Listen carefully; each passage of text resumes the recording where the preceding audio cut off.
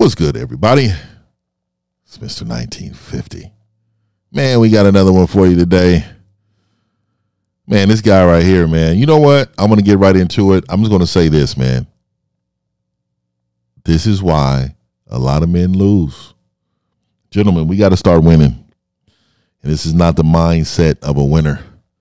So I'm going to play this. It's some guy who have not had sex in over 3 years, and he's terrified. Let's play it. All righty. We know what this is. Kendra G show. Let's play it. All right. When was your last relationship, Broderick? Was it your child's mom? Yeah. Okay, you don't have to answer, but I'm going to ask, when's the last time you was intimate with someone? 4 years ago. Well, about 3.5. You haven't had sex in 3.5 years. Yeah. So tell me, are you on a celibacy journey? No, it's just if you're it, you're it. If you're not, you're not. I mean, there's a lot of things that's scaring me nowadays. Y'all women are some women, not y'all. You ain't no player. Read my lips. You ain't no player. Oh my God. See, when you have a man that has deficiencies and he doesn't want to fix those deficiencies, what he does is he places blame on women. He places blame on women. He can't say, you know what, it's me, you know what I mean? It's not, you know, I don't love myself enough. You know, I'm not the guy. This is why women don't fuck with you. It's not that you don't fuck with women. Women don't fuck with you. Let's listen up. All y'all, I'm terribly sorry for saying all or y'all, but it's definitely that's it's some things are terrifying to me as an individual. So, and that's a high. What scares you about women? High numbers, high soul compatibilities.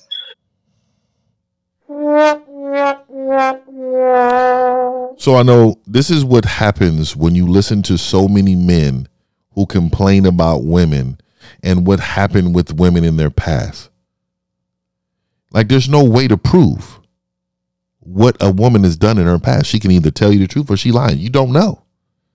And a lot of these men are now afraid of women based upon him believing that he knows what a woman was doing. Not how she treats you.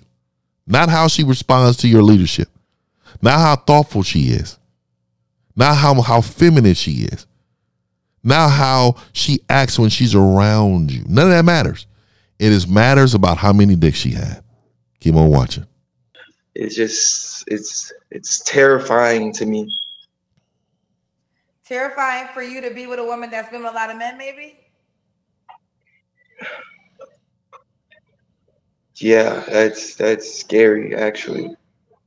It's the mentality they gather after all that is just terrifying on top of, you know, the spoilage, but it's just. Now let me say this, Broderick, because you do have 2 children by 2 different women. I do. So what would you say? Gotcha, bitch.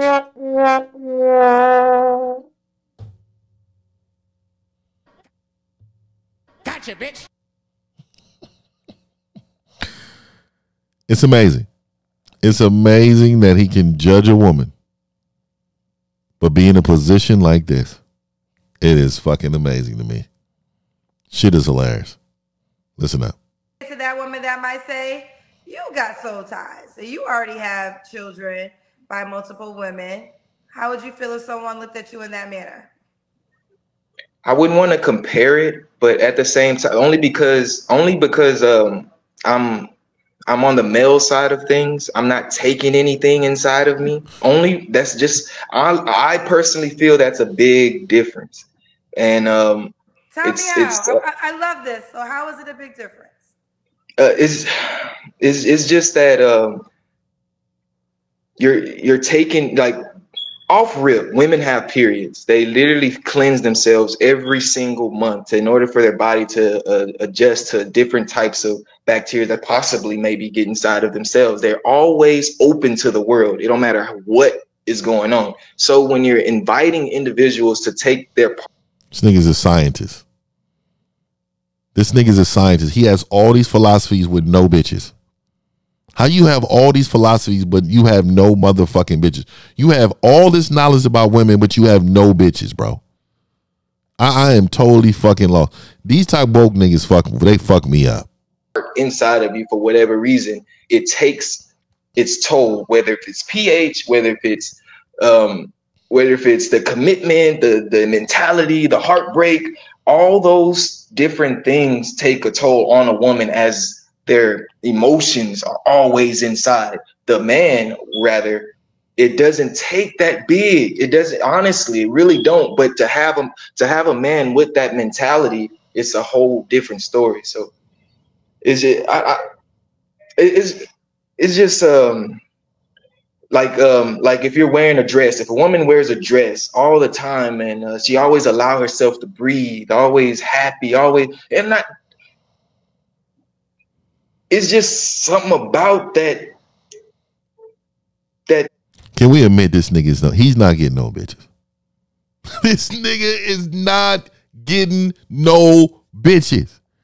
And the only reason I'm saying it like this is because we know, gentlemen. We know. We can tell. You can tell just the way he's speaking. He's never been one of them. He's never been the guy. So what does he do? Oh, let's make up all these reasons.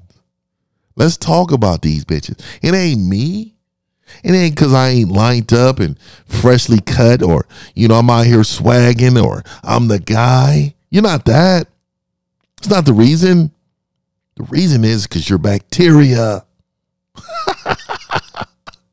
That feeling that woman have down there, that when it's free of dysfunction and it's just lovely. And some women just don't know what that feeling is. Some they just got so deep into their hole that it's just like, what was it like when I was at least close to a virgin? What was the smell? What was the taste? What was the texture? All that takes part. And if you don't know how to cleanse and know how to take care of, even though you do your thing after, it holds its faultiness, and it's just going to continue that way until you know how to cleanse it. Men, we don't have that problem. I'm sorry. So let me jump in. I wanted you to. I was curious because I wanted to hear your viewpoint of it. I have to respectfully disagree, and I have to respectfully disagree because at the end of the day, you are a man with 2 baby mamas, and if there's a woman if there's a woman who is pure and has no kids, you will not be the man that she's seeking for, because the way you just that's absolutely fine. When you talk, I listen, and I did that on purpose. Oh yes, of course. Now you have to listen as I talk. So a pure woman who is unscathed, who does not have baby daddies running around, you're not going to be her guy of choice because you're not like her. You're not as pure as her. You have 2 baby mamas. You actually have a 4-year-old. You have a child under the age of 5. So you have the right to look at women in the way that you describe, but you should get a mirror and look at yourself in the same way. Whether you know it or not, there are women who are what you consider to be pure will look at you in the same manner and say, I don't want to align my life with a man that had 2 kids by 2 different women that he did not marry. So as you're judging other women, just know you're in that same pool with them. Woo-wee.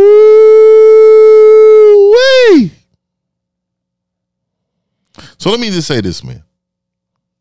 His argument is not incorrect if he had foundation behind it.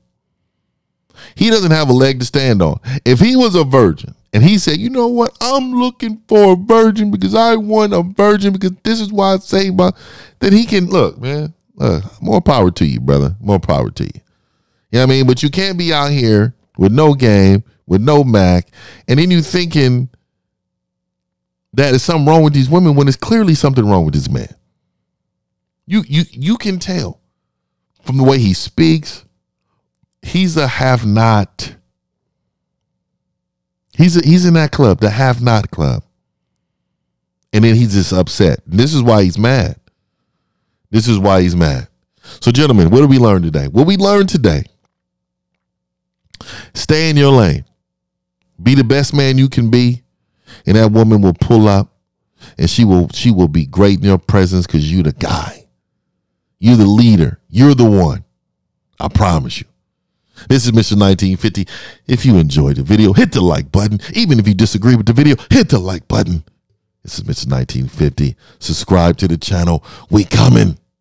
We out. Peace.